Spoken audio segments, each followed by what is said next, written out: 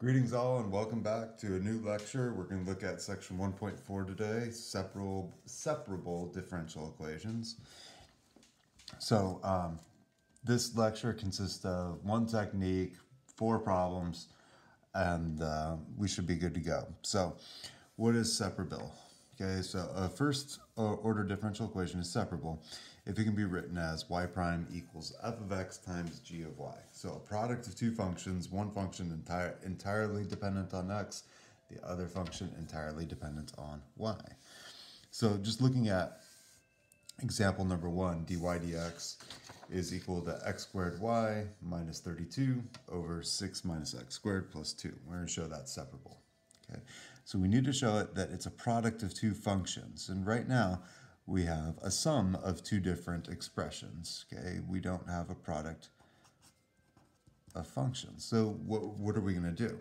Well, just following my nose on this, it's probably advisable to get a common denominator. So 16 minus x squared over 16 minus x squared. Okay, because there's nothing else that I can use to factor or anything like that. So let's do the next best thing. Let's get a common denominator. So we have x squared y minus 32 plus 32 minus 2x squared.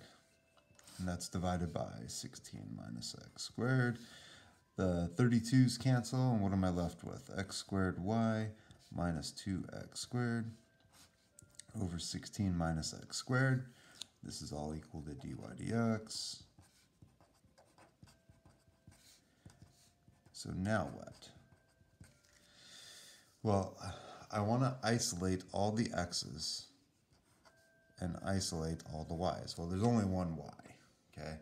To do that, notice that there's an x squared in common in the terms in the numerator. So factor that out. What are you left with? You're left with y in this term and minus 2 there. So this is y minus 2. Okay, and there is no y in the denominator, so this is 16 minus x squared, and that is 1, and there's our two functions, x squared over 16 minus x squared times y minus 2. So we were able to write the differential equation as a product of a function that's entirely in terms of x times a function that's entirely in terms of y. Okay, so now that we're able to do stuff like that, why? Well, it's because we want to do the following. Okay, this is a theorem, the differential equation, p of y times dy dx equals q of x has a general solution, and the general solution is the integral of p with respect to y equals the integral of q with respect to x plus c. So here's kind of the process behind it. I don't really want to get too involved in the process, the theoretical part of the process. I just want to solve problems. So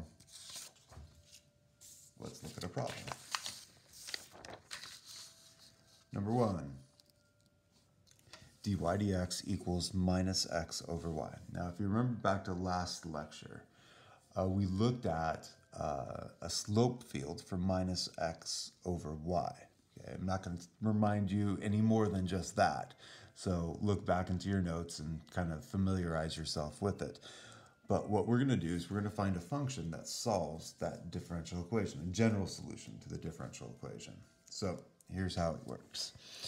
Dy dx equals minus x over y. Okay, so our two functions here are minus x times 1 over y. That was simple. Now, here's how the process works. Once you've separated the right-hand side, what you want to do is you want to take all the terms that involve y and push it to one side of the equation, and all the terms that involve x and push it to the other side. So that means you will be splitting up the dy and the dx. Okay, so how do you move the y over to the side where dy is? Well, you multiply both sides by y. Y dy. And how do you get all the x's on the same side of the equation? Well, you multiply it over by dx. So now you have an equation that looks like y dy equals minus x dx. Now, in that process that I kind of skipped over, okay, that is what our goal is.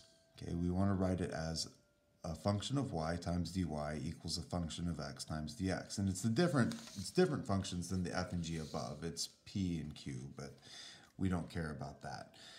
All we need to do is write it as a function that's in terms of y times dy equals a function in terms of x times dx. And the next step is to integrate both sides. So when we integrate both sides, we're integrating the right-hand side with respect to x and the left-hand side with respect to y. Okay, how do I know that? Take a look, dy dx. So integrate this with respect to y. You get 1/2 y squared plus a constant. So I'll call it constant 1 because I have two integrals, I'll have two constants. On this side, you get minus 1/2, oops, I've integrated, get rid of that, minus 1/2 x squared plus constant 2, okay? And at this point, what we want to do is we want to try to solve for y, okay? First off, taking a look at these constants, okay, these are arbitrary constants, but they are just constants. So that's a number and that's a number. I could subtract C1 to this side of the equation and I would have a number minus a number. And what would that end up giving me? Well, it would end up giving me a number, okay? I could call it C3. Okay, so 1/2 y squared equals minus 1/2 x squared plus C3. And then I could multiply both sides of this equation by 2. And what happens if I do that? I get y squared equals minus x squared plus 2 times C3. Well, what's 2 times C3? Well, that's still a constant. Call it C4. Something like that. And so this is equal to C4. Well, I don't even need to change the order. If I were to add both sides, x squared to both sides, I'd have x squared plus y squared is equal to C4. And C4 is just a constant. I should give it a name. Let's call it r squared. Because after all, r is a constant, so r squared is a constant. And we'll just say C4 is r squared. You can see I'm kind of playing fast and loose with the constants. Okay, when I'm distributed 2 through both these terms, 2 times negative 1/2 did give me a negative x squared. 2 times C3, 2 times a constant, just gave me a constant, so we called it just some constant, C4. Really, as you see me go through these problems, anytime I'm multiplying a constant by a constant, I won't even give it a new name. I will just call it constant. But what you see at the end of this is that the solutions to the differential equation follow the form x squared plus y squared equals r squared. They're circular. And if you look back into our notes from last time, where we drew a slope field and we kind of plotted two solution curves through two different points, what did they look like? Well, they look like circles. So there you go. They were circles. There's your first problem. What about problem number 2? Or I guess that would be example number 3. Find the general solution to y prime equals y squared over x squared plus 1. And then we'll do particular solutions after that. But let's get started there. In this case, I do like Leibniz's notation. Okay, I will call this dy dx, for obvious reasons, equals y squared over x squared plus 1. That way, when I separate the variables, you have a dy and a dx and not a y prime. So what do I need to do to get this? I need to multiply by 1 over y squared.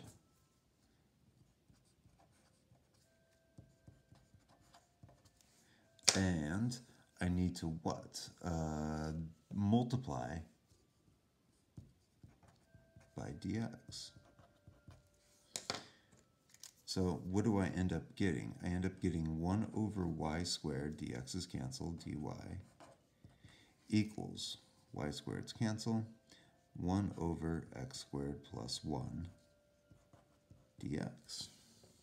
So there's a function of y times dy and a function of x times dx. This is multiplication. I can put parentheses there if it makes you feel better. And now it's time to integrate. So you integrate both sides on the left, you get minus 1 over y. Okay, now I would say plus a constant, but remember both sides are going to have a plus a constant. And then I can always add or subtract the constant from one side of the equation to the other side of the equation, and I'd still be left with a constant. So henceforth and forevermore, the side that has the independent variable, that's the x, is just going to be plus c. Okay, instead of saying call this one C1, call this one C2, and then subtract C1 from C2, I'm just going to say it's C. How do you integrate 1 over x squared plus 1? That's the arctangent of x. That's one of the integrals that you learned in Calculus 2. All right. So here, I can't play fast and loose with this negative. So again, my goal is to solve for y, so I'm going to multiply both sides by a negative. Okay, so I get 1 over y on the left equals minus the arctan of x minus c? Yeah, minus c, but it's minus a constant, and minus a constant is still a constant, so let me just call it c. I know that's going to upset some people in the class, okay? Just know that, you know, when I distribute this negative, this could be minus c, but if c was negative, then it would be positive, blah, blah, blah, blah, blah. It's constant. Okay, so last move, I invert both sides, and instead of starting with the negative term, I'll start with the positive c minus the arctan of x. And that's equal to y. And there's my general solution. All right. So, what was the next thing that the problem asked? Where am I at? Find the particular solution if y of 0 was 5. So if y of 0 was 5, so part A, look at y of 0 being 5. Find the particular solution. So find the value of c that makes this a true statement. So plug in 5 for y and 0 for x. C minus the arctan of 0. The arctan of 0 is the angle whose tangent is 0. Well, that's 0. So this is 1 over c minus 0. So that's 1 over c. So that means 5c is equal to 1, so c is equal to 1/5. And my solution is y equals 1 over 1/5 minus the arctan of x.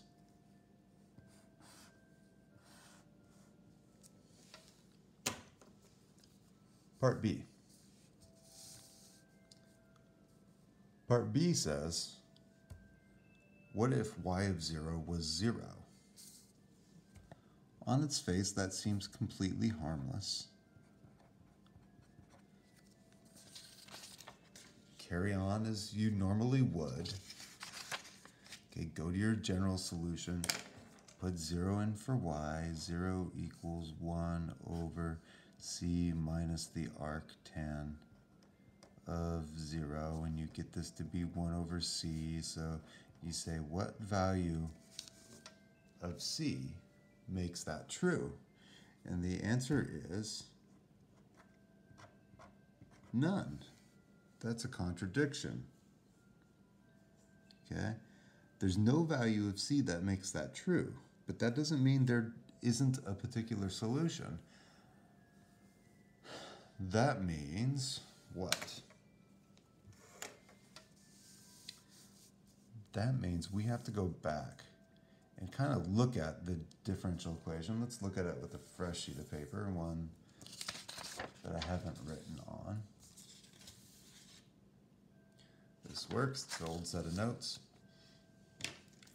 What was our differential equation? Y prime equals y squared over x squared plus 1. And it had a general solution of y equals 1 over c minus the arctangent of x. So just kind of resetting the stage. And we want to know the particular solution for the initial condition IC. Y of 0 is 0. And we said we can't use this because we end up with a contradiction. Okay, so what can we use? We go back here, and you said there's something special that when x is 0, y is 0. So if I were to look at this differential equation, and I say, if x is 0, well, the denominator is 1. That's not really special, but what happens if y is 0? Okay, because they're both going through the origin. Well, if y is 0, then y prime is 0. So think back to our slope fields. At the origin, we have 0 slope. If we have 0 slope, then you stay on the x-axis to the next this next ordered pair. There really isn't a next ordered pair, but let's move over a little bit. Well, that x value is non-zero, so the denominator is not 1. It's a little bit larger than 1, but the numerator is still 0. So that means its slope is 0, and this slope is 0, and this slope is 0, this slope is 0. What do you have? You have an equilibrium solution. Okay, so the particular solution to this differential equation with this initial condition is y equals 0.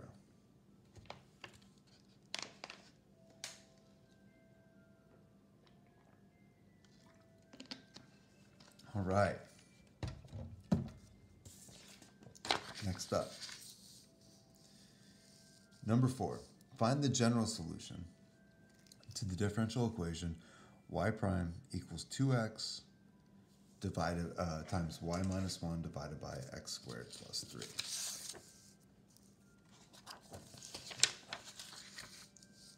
So we convert to Leibniz's notation. Dy dx is 2x times y minus 1 divided by x squared plus 3. Separate the x's and the y's. That's kind of easy for this one. It's more or less separated for us. Divide over the y minus 1, so we get dy over y minus 1 equals 2x over x squared plus 3 times dx. And if you want, you can just think of this as 1 over y minus 1 times dy. Because now when you integrate,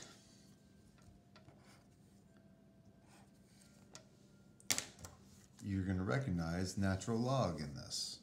This is the natural log of the absolute value of y minus 1, and this is the natural log of the absolute value of x squared plus 3.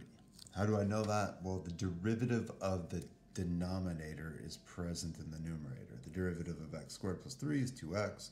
The derivative of y minus 1, that's 1. Okay, so these are the natural log integrals. And remember, we have r plus c on the independent variable side. Okay, goal here, solve for y whenever possible. Okay, so you're going to see we're going to run into a couple stumbling blocks. Okay, so be ready for that. It's not a big deal, but it may involve some discussion. To solve for y, I need to exponentiate both sides. So e to a power, e to a power. So I get the absolute value of y minus 1 equals the absolute value of x squared plus 3 plus c. This is all raised to the power of e. So the e and the natural log cancel each other on this side, but I want to talk about this side right here. Now there's a rule of logarithms, exponentials, that says b to the x plus y equals b to the x, b to the y. And what's the operation between them? It's multiplication. So b to the x plus y is b to the x times b to the y. So that means this, oh, I already goofed up. There's a natural log out here. There we go. So this is equal to e to the natural log of the absolute value of x squared plus 3 times e to the c. Okay, using our rules of logs, we can split up the exponent, the sum in the exponent, and write it as a product of exponentials. Now, the e to the natural log of the absolute value of x squared plus 3 gives me x squared plus 3. The e and the natural log kill each other off. Here, I have something that's interesting. I have a constant raised to a constant. E is a constant, c is a constant. A constant raised to a constant is constant. Okay, so I can call it c. Again, I know that's going to bug some people. I could have called it k, I could have called it c1, c2, doesn't matter. Constant raised to a constant is still constant. Now, I'd like to deal with these absolute value bars. I want to get rid of them if at all possible. First off, I'll start the product with the constant. The absolute value of x squared plus 3. Well, x squared is plus 3 is positive for any value of x you can think of. So the absolute value bars are kind of meaningless. They're not kind of meaningless. They are meaningless in this example. So it's c times x squared plus 3. And again, we're still equal to y minus 1. Now, what you're about to see is a move that happens quite often. So we're going to do it a couple times, and then we're going to get the gist of what's going on. Okay, so in other words, we don't want to forget why it's true, okay, but we don't want to do it every time because it slows us down. So,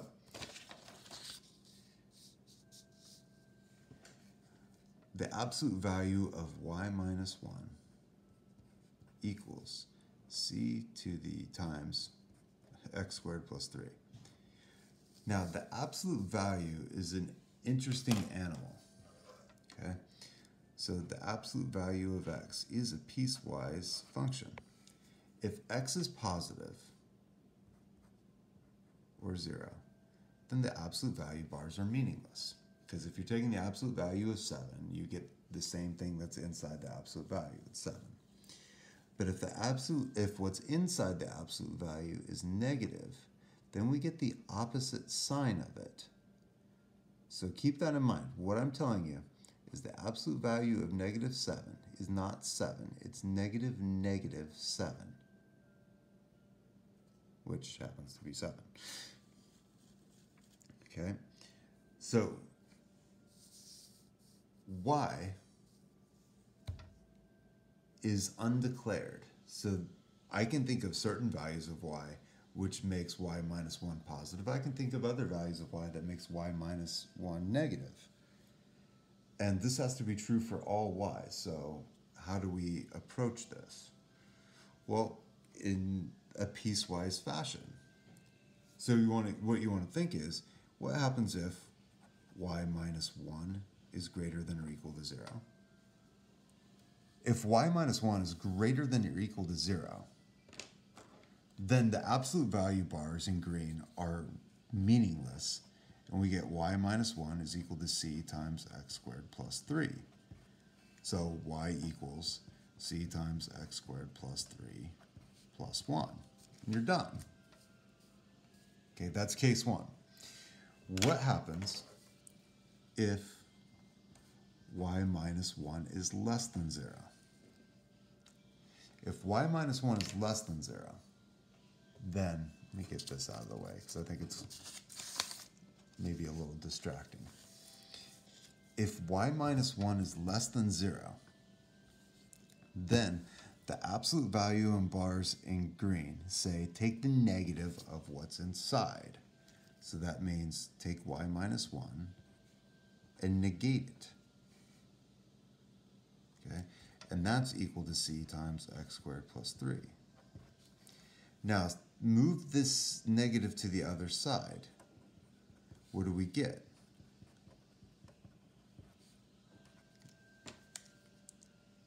We get it there. But that's a negative constant. And a negative constant is yet still a, you got it, constant. So whether it's positive constant, negative constant, it's still constant. So let's call it C. And what do we get? C times x squared plus 3 plus 1. Same thing. That's right there. So we kind of flushed out this absolute value thing, and what did we find out? Well, the absolute value bars did nothing. And you ended up with c times x squared plus 3 plus 1 as the general solution to the differential equation. Now, I'll do this absolute value bar thing a couple of times, but at some point, we're just going to say it works, and we're not going to keep doing it over and over again, but we are going to understand why it works. I'm firmly committing that to you. Okay, we don't get to use a trick, we don't get to use a shortcut unless we understand why it works. So, we'll do it until we understand why it works, and then we'll stop doing it because we want to be save time. Okay. So that was the end of that problem. And we have one more task. Example number 5. Solve the initial value problem. X squared plus 1 times y prime plus y squared equals negative 1. Under the condition that y of 0 is equal to 1. All right. First off, let's separate. How are we going to do that? Well, x squared plus 1 times dy dx. I'm going to move the y squared to the other side. Minus 1 minus y squared. Okay. That's the same as negative, what, 1 plus y squared? I want to get all the y's on the same side of the equation and all the x's on the other. So let's see. Looking at this, x squared plus 1 times dy dx equals negative 1 plus y squared. I didn't do anything in that, but I did see that I can multiply both sides by dx, and I can divide both sides by 1 plus y squared. What does that leave me with? Oh, I have an x squared plus 1. I should get rid of that too. 1 over 1 plus x squared. 1 over 1 plus x squared. Now let's see what it leaves me with. Well, these cancel. The dx's cancel. I'm left with dy times 1 over 1 plus y squared. There's the negative. The 1 over 1 plus y squareds are gone. The dx is there. The 1 over 1 plus x squared is there. There we go. Variables are now separated. So we integrate.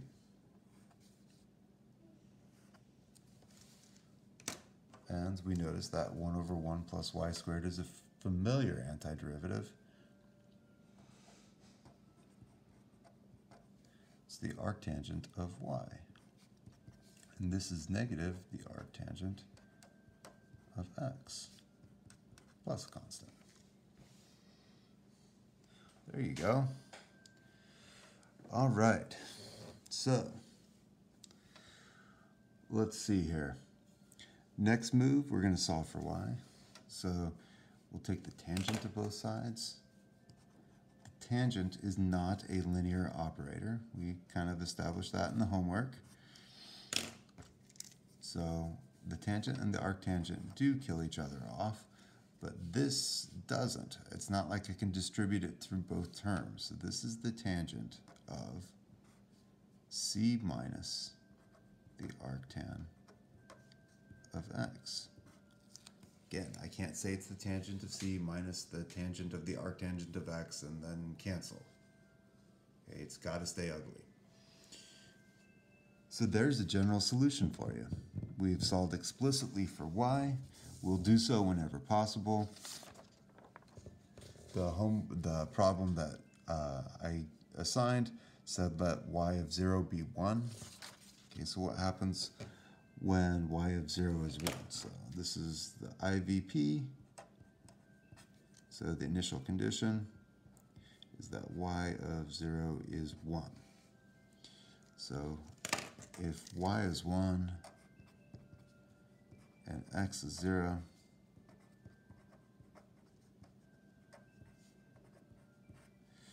what do we have here? Well, the arctangent of 0 is 0. So 1 is equal to the tangent of c minus 0. That's the tangent of c. Then I ask myself, the tangent of what is 1? Okay, well, it's pi over 4. Okay, so c is equal to pi over 4. Therefore, my particular solution, pi over 4 minus the arctan of x.